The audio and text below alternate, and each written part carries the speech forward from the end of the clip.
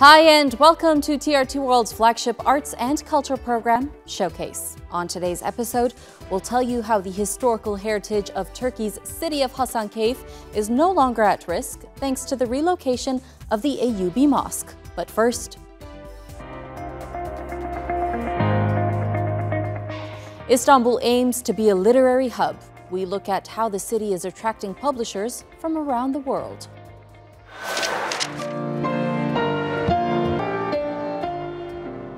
We head over to Gaza to take a look and listen to the city's only grand piano. In the realm of the unknown, we head to London to vividly reimagine myths and legends through the eyes of Edward Burne-Jones. Herkesin Tanrı dediği, herkesin korktuğu sen benim babamsın. We look at why this Turkish movie about Vlad the Impaler has been given a +18 rating in Germany.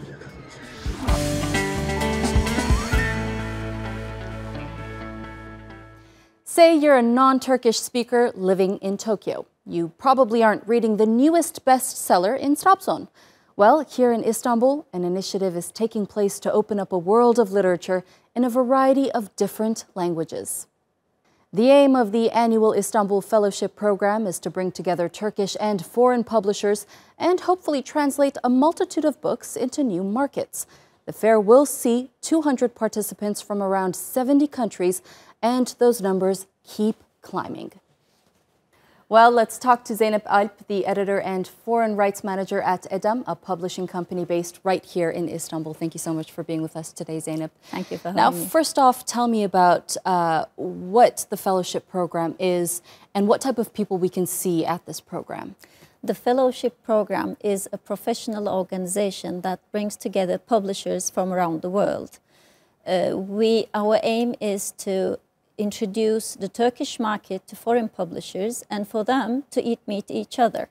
So can we get the foreign market coming here as well? Yes. It's like a vice versa. Yes, we want the Istanbul Fellowship to become a hub for the copyright market from around the world. Mm-hmm. Now, what can we expect from the 2019 edition of the fellowship program? It's its fourth edition, if I'm not mistaken. Yes, it's very new, but we have around 400 applications from 90 countries. We bring editors, publishers, agencies, and people representing different publishing societies. So we want this to become one of the leading markets of copyright sales in the world. Now, Zeynep, tell me about where else in the world that we can see programs like this and where Turkey stands in this sector. Well, this is actually a unique fellowship program because it's organized by a publishing society. There is a large fellowship like this in Sharjah, and there is one in Guadalajara, Mexico. The fellowship programs are generally quite small. Like in Frankfurt, for example, they bring around 17 to 20 editors and publishers from around the world, and they introduce the German market to these people. But here, our aim is to bring all different publishers from around the world, large and small, and give them an opportunity to introduce themselves. We bring small publishers as well, together with very large publishers. So this is a great opportunity for them to get to know the publishing industry from around the world and different trends. And the publishing societies come together and they talk about the future of the publishing industry. Like the new trends, audiobooks, ebooks, and management strategies within the field. So it's a really good platform for emerging publishers as well to network with well-based publishers in the market. Yes. Now, translators also play a huge role in this market as well, I'm guessing, because it's being translated from one language to the next. Tell me about the role that they play and the importance of translators. Translators are very important because when you have a work that you want to introduce to a new culture, you have to make sure you translate it correctly, but also sometimes you have to do localization as well, especially with children's publications. So translators are very important. And we have grants for translations. The Turkish Ministry of Culture provides the TEDA grant. to publishers who would like to translate Turkish books, Turkish literature into different languages. And the works of translators are vital in this situation. If I'm not mistaken, you've translated your fair share of books as well. Yes. How is that process? How's that experience? Depends on the book. It's fun, but it can be very stressful as well. I've translated from both Turkish to English and English to Turkish, and I've even translated one children's book from Arabic to Turkish. Wow! And it's really fun, but it's a very long process, especially if it's a non-fiction or fiction book for adults. That's a long process. I can imagine. Yeah. Now, tell me a bit about the access that this fellowship program gives to the publishing market, and how many people can actually be exposed to Turkish literature due to this program? We bring a lot of publishers here. Like this year, we are going to choose 200 publishers. And when they come, they learn about the market and they go back to their country and they become, in a way, our representatives in their country because they talk about the fellowship program. And many publishers in Turkey who do not have the opportunity to attend international fairs get to introduce their books and their publications to all these foreign publishers. And it's been a great opportunity for a lot of publishers in Turkey. I can imagine. Now, another aspect that highlights this program is the funding for foreign publishers. Tell me a bit about that.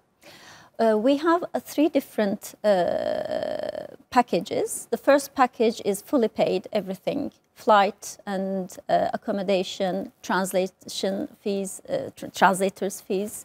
And the second package is accommodation. And the third package is for people who would like to come themselves, but all their fees during the fellowship program are funded by the program itself. Zeynep Alp, thank you so much for joining us on Showcase and sharing your insight on the Istanbul Fellowship Program. Thank you very much for having me.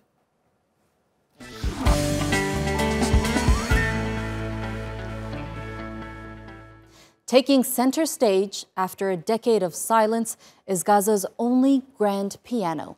Damaged during an Israeli airstrike, restoration experts have been traveling to the Gaza Strip during the past 4 years.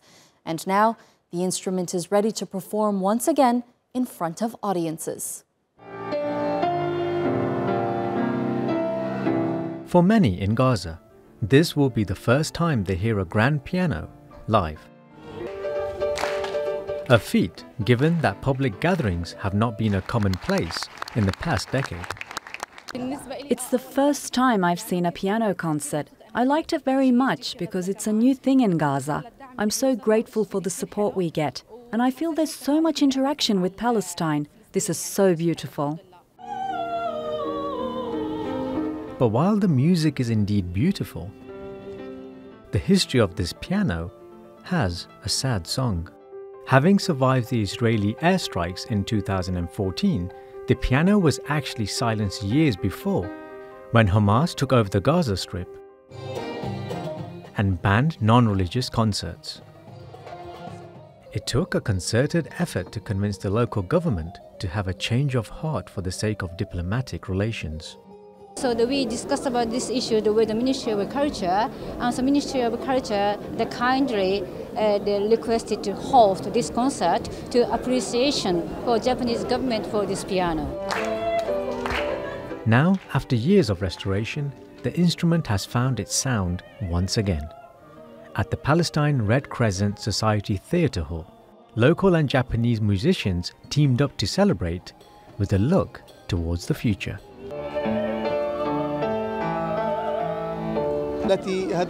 Our students who graduate year after year need to play the piano. It has great artistic value since it's the only grand piano in Gaza. And now for a quick look at some other stories from the world of the arts and culture.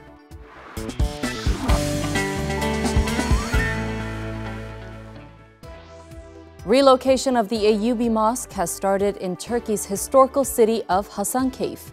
With the mosque's relocation, most of Hasankeyf's historical heritage will be saved from being submerged due to a nearby dam project.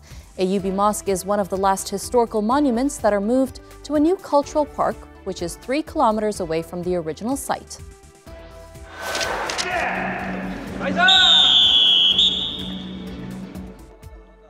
UNESCO has accepted traditional Korean wrestling to be recognized as an intangible cultural heritage. The recognition came as a result of North and South Korea's joint application, a first ever in the history of Korea's cultural heritage. The 2 Koreas had initially submitted separate bids for a place in UNESCO's Intangible Cultural Heritage list, which aims to pay tribute to traditional crafts and skills since 2003. American publishing house Abrams Books has canceled the publication of its new graphic novel, A Suicide Bomber Sits in the Library, following a barrage of criticism. The book was severely condemned on social media for being unapologetically Islamophobic. Abrams later said they recognize the harm and offense felt by many at a time when stereotypes breed division rather than discourse.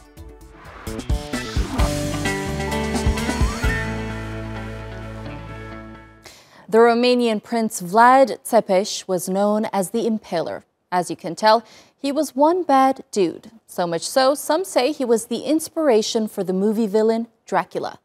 Now, a new Turkish movie brings a different, non-supernatural depiction of Vlad and chronicles his rivalry with the Ottoman Empire. But the film has been given a restrict +18 rating in Germany for what the country's rating system calls extreme levels of Turkish nationalism. We'll discuss that aspect in a moment, but first let's take a look at the film. Sen Eflak'ın gördüğü en büyük komutansın. Some critics argue that the cinematic mythification of Vlad the Impaler is a problem. They claim it dwarfs his atrocities in the 1400s. The movie Deliler, meaning the crazies, take Vlad out of the horror genre, in which he's a common staple, and portrays the ever-enduring character through the lens of war action cinema. It's been lauded by Turkish fans for bringing to the screen a gritty, realist version of the man with a fondness for spears. So who then are the crazies? The crazies in this film are a special operations squad that belong to the Ottoman military. In the movie, they take it upon themselves to put an end to the cruelty of the Romanian prince. Currently, the film is number 2 at the national box office, being the latest success in a series of historic adventure movies in Turkey. Why? Well, audiences seem to be drawn to the movie's polished special effects, makeup, and costumes. And then there's the acting. The main attraction for ticket buyers is veteran actor Erkan Petekkaya's portrayal of the infamous villain. And what Petekkaya says is his embrace of the realistic, vicious approach to the character. While the crazies tackle Vlad, their dramatic mission is not yet over. The movie will be released in Germany and in wait local movie theaters later this week.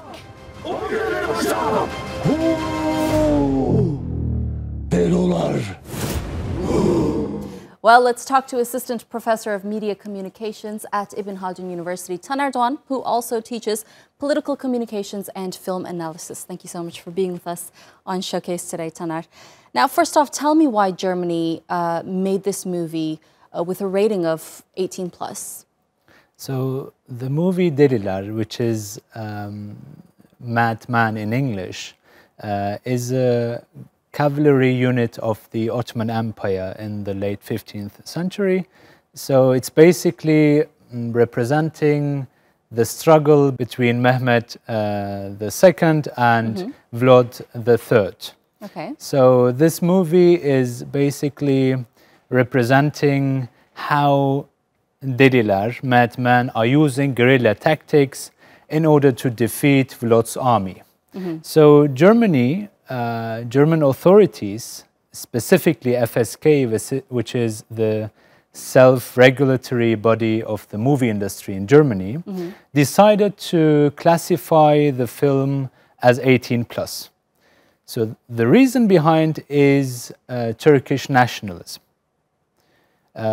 So if we consider the main aim of FSK, we see that they are in charge of considering every single film and play which will be shown in the cinema, and consider if this is based on the regulatories for youth and children. Now let me ask you this, if this were to be a Hollywood production, and we've seen Hollywood productions like Troy and 300 before, that has, you know, the same amount of violence and other motives, if it were to be a Hollywood production like the ones I've listed, do you think that they would treat it the same way? I mean, I can mention two epic historical films, epic historical Hollywood productions. The first one is Gladiator, which was produced in 2000.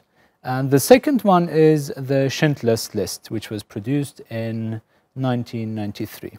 So I can actually remember during that time when I was studying in high school, our history class teacher organized a trip to a cinema in order to watch The Schindler's List, because it was quite important in order to understand Germany's near history, specifically after the Second World War, and unfortunately all the incidents happened to the Jews during that time. So if we consider these films, we see that there is definitely a double standard. Well, definitely, in that sense, if you put it that way. So I'm assuming you would consider this a form of violating freedom of expression, in a sense. Certainly, we can talk about freedom of expression here. I think we need to underline that cinema is about images. Cinema is about representation. Cinema is about historical incidents. Cinema is about political ideas or ideologies. So in this regard, it's definitely a violation of freedom of expression. But on the other hand, I think cinema is the way how directors can deliver their message. So I think in this regard, it's important to underline that directors, producers should be able to deliver the message as they wish. And it's not just cinema, I'm assuming, that is treated in the sense, you know, you lived in Germany and you're a Turk as well. You can really feel that division among the country between the Turks and the Germans, don't you? Indeed. I mean, there are lots of incidents happening every single day. So if we consider a headscarf, for example, it's partly banned in some federal states in Germany for Muslim teachers, for example.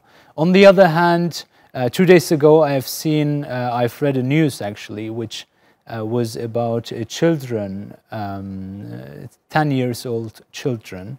During the class, the teacher asked him if the president of Turkey is his president or the president of Germany is his president. Oh, wow. So this is quite So it's quite taken all the interesting. way into the classrooms even. Definitely, definitely. On the other hand, if French children is starting a sentence in German, but finishing in French, it's charming.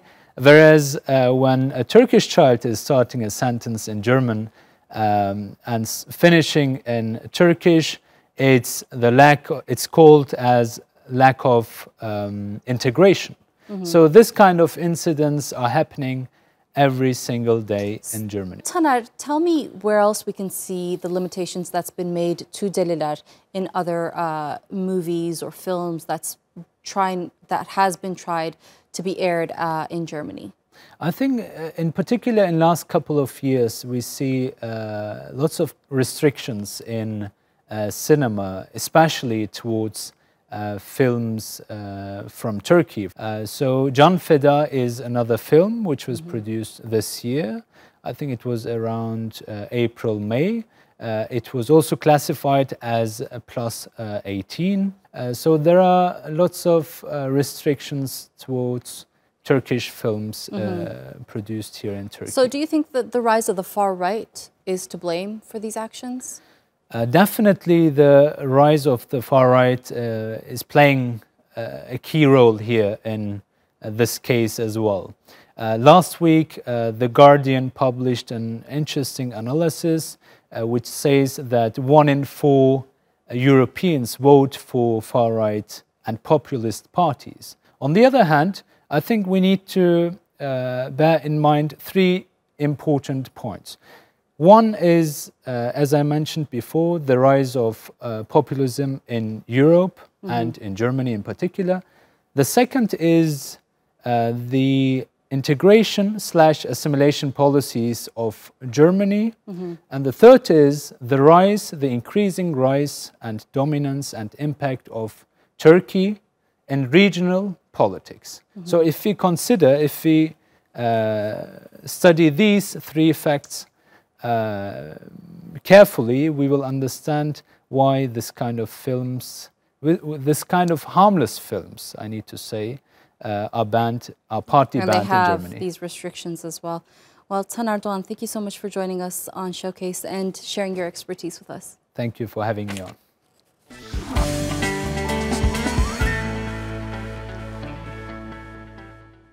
Edward Burne-Jones was the last of the pre-Raphaelites. Born during the Industrial Revolution, he turned away from modernity to reimagining myths, legends, and fairy tales of the past.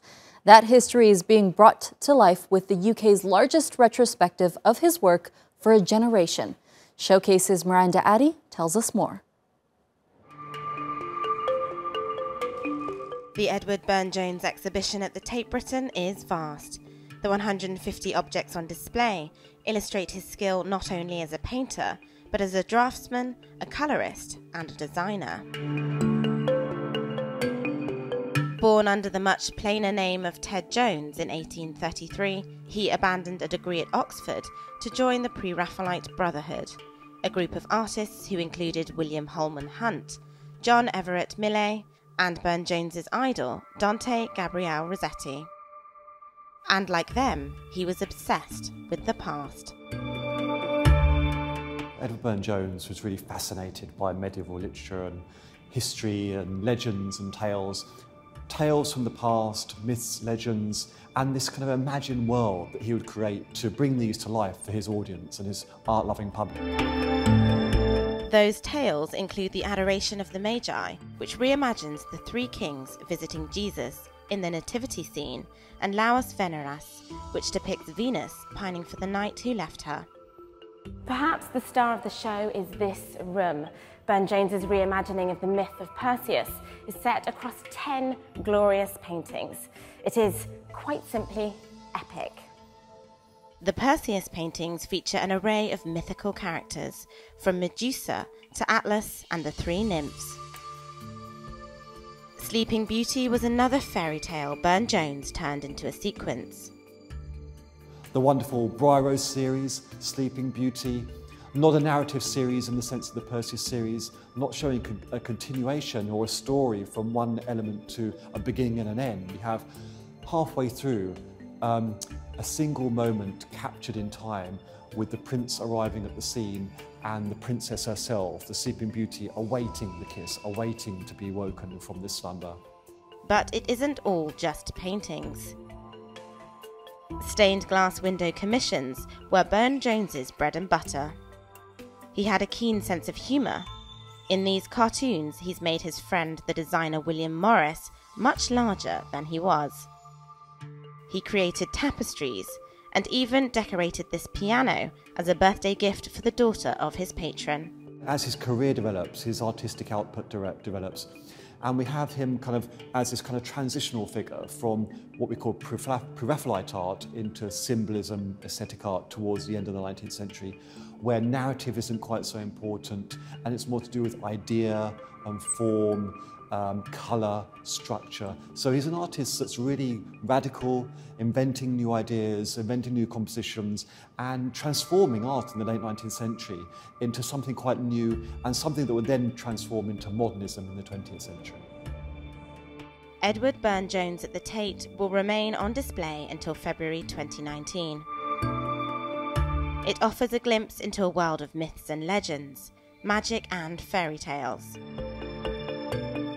It's the best of Burne-Jones's imagination and the final swan song of the Pre-Raphaelites. Miranda Atty, TRT World, London. Well, that's it for Showcase. Remember, you can always visit our YouTube channel for more stories about the international art scene. From me, Efnan Han, and the rest of the team, thanks for watching and see you next time.